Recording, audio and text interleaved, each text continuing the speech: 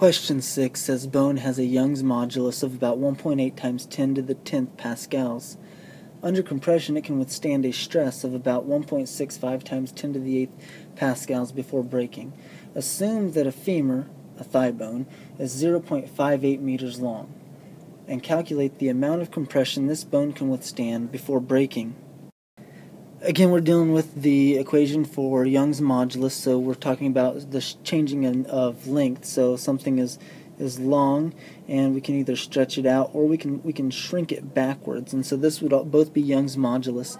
And what it tells us is that it can withstand a stress of 1.65 times 10 to the 8th. And we said that stress is the force divided by the surface area that it's applied, whereas the strain is the change in length divided by the original length. So this is strain, this is stress, and it tells us that the stress it can withstand is 1.65 times 10 to the 8th pascals. So we just set this whole, we can just cross that whole thing out and set it equal to that, or we could just call it pascals.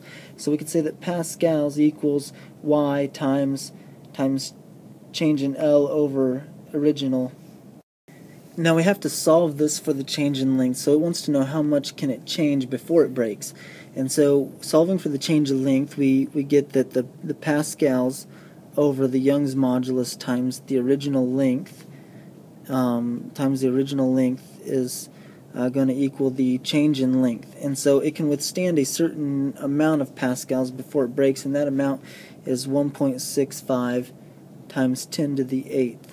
And so we can say that 1.65 times 10 to the 8th pascals times that by the original length is 0.58, and we divide by the Young's modulus for bone, which is 1.8 times 10 to the 10th. And your answer should be something like 0.00553. That's supposed to be a 317. But that's in meters, and so you want to change that to millimeters, so you move it over the decimal over 3 places, and your answer is 5.31667 millimeters, and that's the answer.